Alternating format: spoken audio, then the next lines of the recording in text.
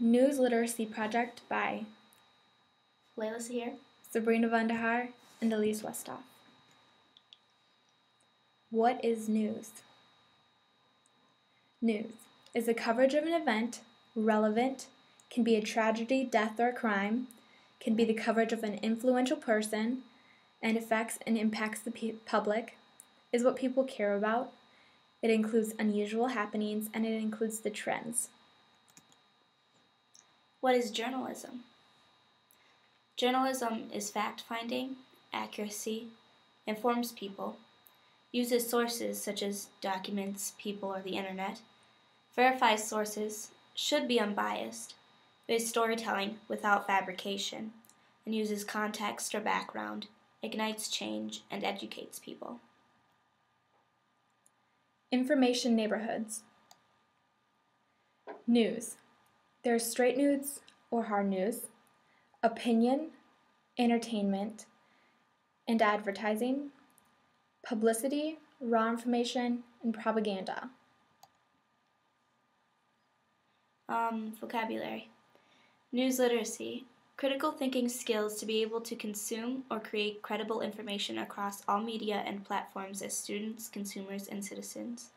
Vetting or fact-checking is verifying information. A byline is a reporter's name in a news article. A news beat is the area of coverage. A nutshell paragraph tells you why you care about a certain article.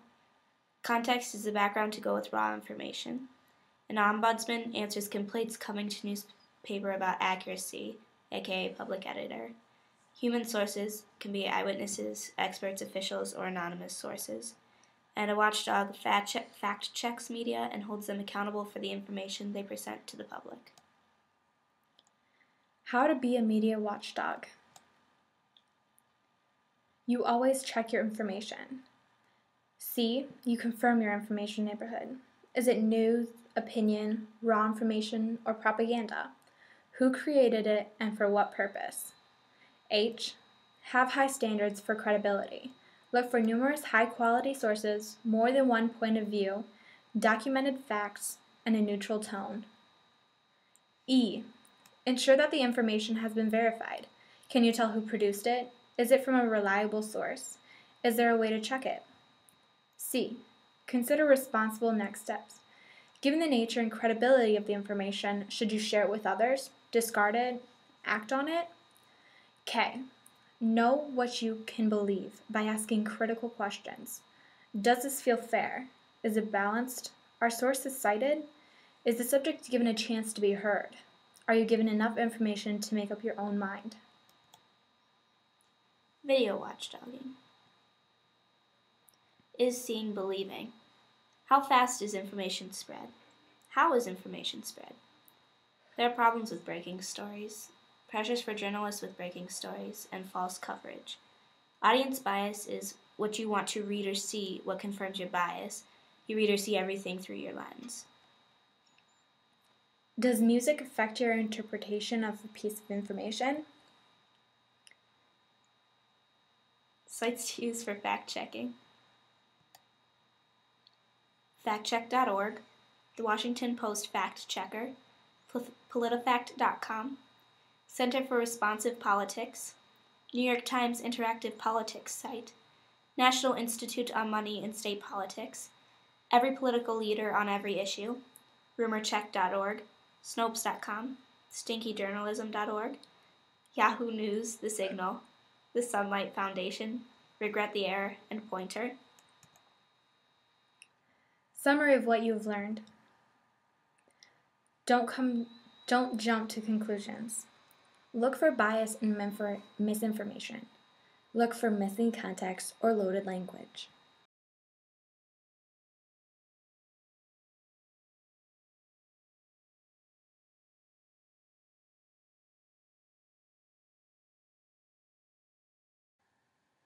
An easy way to find links to newspaper articles, TV shows, and much more about politics is Twitter. If you do not follow any major news sources, like shown, you are able to go to the search bar and type in what you'd like. Politics is an easy way to find anything related to politics. Here, you can go to the people and it will show you all the major sources that include politics in it. For example, Fox News, CNN, NBC, NPR. Another way you could also do is use pound politics, and this will bring up anything that someone has used the word pound politics in. And hashtag is something that people use to create a subject or a summary of what the tweet is about. If you would like to find the actual major news source you are looking for, you use the @ sign and then type in what news source you'd like. For example, New York Times. Another easy way to find news on politics is go to iTunes. You go up to the iTunes podcast symbol and click onto it. Then you bring down the arrow and go down to News and Politics. You can spend time looking around here, or you could go down to the top podcasts and you will find plenty of usable resources. Another way is you can go to Politics Podcasts and it will bring up a bunch of other types of podcasts that you can listen to. A very popular podcast is NPR. It's All Politics Podcast. Here you can see all of the episodes they've ever done, and you can get them all free. Normally podcasts are free, but some you will have to pay for. Coverage for people that have pre-existing conditions. This is what Mitt Romney said about his own plan. But number one, pre-existing conditions are covered under my plan. Mostly fiction. Mitt Romney does have a health care plan, not the one from Massachusetts, but he's got one he's currently proposing. And it does say that people who currently have health insurance or who have had it for 3 years over the last 3 months, cannot be denied coverage. But Mitt Romney's plan offers no such guarantee for anybody who has not had health insurance for the past 3 months. So that claim is simply not true. As you saw, ABC News was able to tell you whether most of what the president said was fact or fiction, or what most of the Governor Romney said was fact or fiction. The idea, which was originally presented by Congressman Ryan, your running mate, is that we would give a voucher to seniors, and they could go out in the private marketplace and buy their own health insurance. The problem is that because the voucher wouldn't necessarily keep up with healthcare inflation, it was estimated that this would cost the average senior about $6,000 a year. Now, in fairness, what Governor Romney has now said is he'll maintain traditional Medicare alongside it. But there's still a problem, because what happens is those insurance companies are pretty clever at figuring out who are the younger and healthier seniors.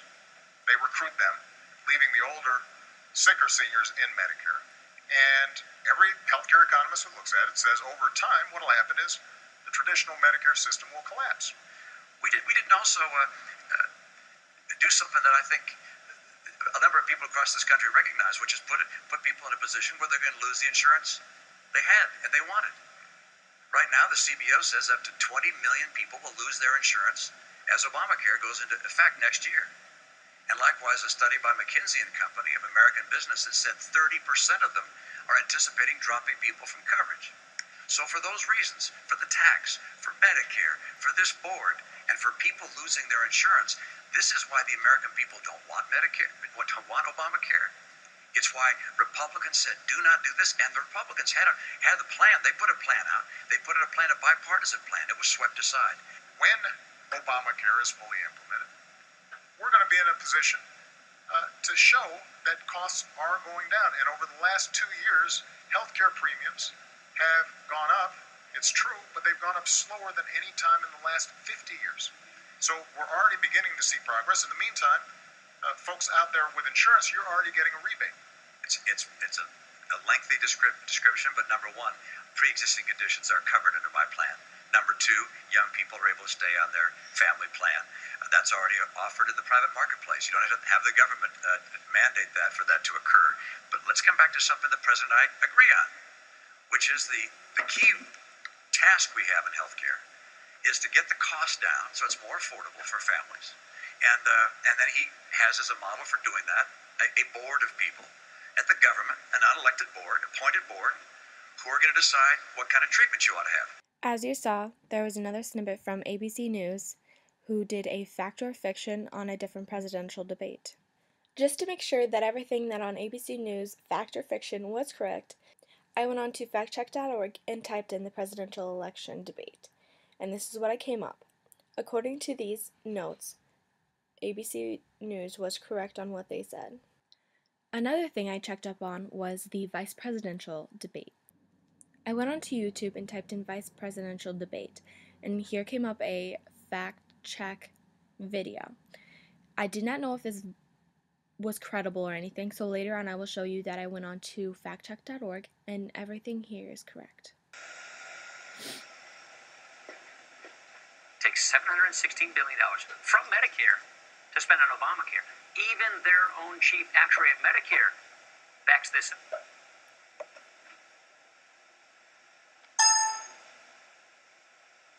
And then they put this new Obamacare board in charge of cutting Medicare each and every year in ways that will lead to denied care for current seniors. This board, by the way, it's 15 people. The president's supposed to appoint them next year, and not one of them even has to have medical training. From the video you just saw, here's the factcheck.org page.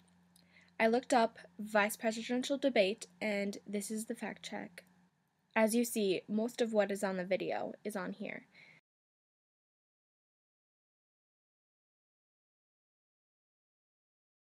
Elise here. I took care of fact-checking blogs and seeing how well they covered our issue. I chose one statewide and one nationwide blog to follow, one being pro-Obamacare and one against it. My first example is from a statewide blog against Obamacare, for which I chose the Iowa Republican. The article, titled Romney Scores with Early Morning Des Moines Rally, talks about a rally the candidate held in Iowa's capital in early August. The first part I'd like to highlight is a quote taken from Romney. I fact-checked it and determined that it indeed was said. However, the credit of this article goes down when the author includes a false fact about how much Obamacare would cost. It further drops when a word is misspelled. The second article I have is from a nationwide blog, The Daily Beast. In a subcategory called Election Beast, I found my pro-Obamacare example. The article I chose is called Mediscare. Now Ryan Budget has Republicans fear-mongering too. In the article, the author accurately quoted Reince Priebus, the RNC chairman, in an interview he had with David Gregory on MSNBC's Meet the Press. The author also correctly quoted Mitt Romney during a speech he gave in Greer, South Carolina, where he used a whiteboard to demonstrate his ideas, claiming he would leave Medicare alone while Obama would cut $716 billion from it. However, later the author claims that Paul Ryan's plan would leave the same cuts, which are actually future savings, for Medicare, when in reality it would generate more savings. The result is that both sides and sizes of blogs had positives and negatives. It's important to remember to always fact-check, no matter how official or trustworthy you think the media outlet's information is.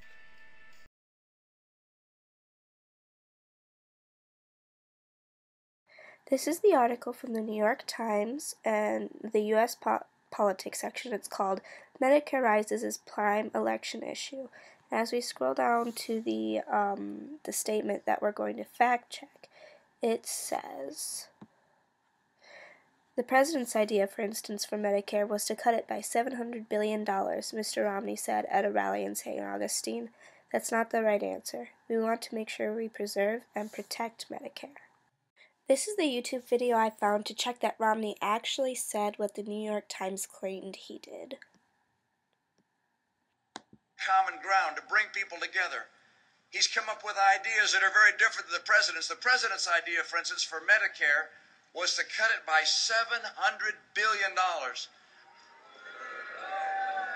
That's not the right answer. We want to make sure that we preserve and protect Medicare. As you can see, he did actually say that. So the next step is to fact-check Romney to see if his facts are accurate. This bullet point is from an article I found on factcheck.org about the issue that the New York Times quote talks about, and it says, A Romney campaign ad wrongly claims that money you paid for Medicare is being used to pay for Obama's health care law, but the law doesn't take money out of the existing hospital insurance trust fund. It cuts the future growth of spending, and in the future, seniors will still receive more in benefits than they paid in. So this is just kind of a snapshot of the article, but the whole article talked about the $700 billion that Romney claims that Obama is taking out of Medicare, but really he's cutting it out of future spending, so Romney's facts are not accurate in this case. This article is from the Chicago Tribune in the news section. It's titled, Ryan Health Tax Credit Idea Fills in Blank for Romney. There are 3 statements in this article that I checked, and I also fact-checked the last one. The first statement says, what I would do is level the playing field and say individuals can buy insurance on the same tax-advantaged basis that businesses can buy insurance, Romney said at a campaign event in Orlando in June. The second statement is, more broadly, Romney told Fortune magazine in an interview this week he wants to preserve tax preferences for middle-income taxpayers, such as homeownership, charitable giving, and health care. The last statement is about Paul Ryan, and it says, Ryan's plan would give a tax credit of $2,300 for individuals and $5,700 for families to pay for health care coverage, according to Ryan's roadmap. This is the video I found to check the first statement. The purchases of tires, of automobiles, of air filters, of all sorts of products. Consumer markets tend to work very well, keep the costs down and the quality up. So how would I do that in healthcare? Well, right now, most people get their insurance through their employer. And the reason they do that is because their employer gets a tax deduction when they buy insurance for you. But if you're a very small business person, let's say a one-person business, you don't get a tax deduction for buying insurance. And if you're an individual that's not employed, you don't get a tax deduction for buying your own insurance. What I would do is level the playing field and say individuals can buy insurance on the same tax advantage basis that businesses can buy insurance. So, as you can see, Romney did actually say what the Chicago Tribune said he did. This is the article I found to check the second statement. This is the actual interview that Fortune magazine had with Romney. It's called Mitt Romney, Rich Taxpayers Will Pay Their Share. And so I just went through and read it, and I went to the section about tax loopholes and found this sentence. I've noted before my commitment to preserve tax preferences for middle-income taxpayers such as homeownership, charitable giving, and health care. So again, Romney did say what the Chicago Tribune said he did. So this is the homepage for Paul Ryan's Roadmap for America's Future, and I use this to fact-check the third statement. So this is the homepage, and I went down to issues to where it says healthcare, and came up to this page, and on the first bullet point it says, it provides a refundable tax credit, $2,300 for individuals and $5,700 for families, to purchase coverage in any state and keep it with them if they move or change jobs. So the Chicago Tribune was again accurate on what they said about Ryan. After I read the third statement and checked to make sure that the Chicago Tribune was accurate in what they were saying, I went to factcheck.org to see if what Ryan was claiming about his plan was actually true, that people would be able to buy their own health care. And I came across this site, and in the middle of the page it says, in mid-sentence, and future Medicare beneficiaries would be given a voucher to purchase their health insurance in lieu of the current fee-for-service program. So what Ryan is saying is true, is that under his plan, people would have a tax credit to buy their own health insurance.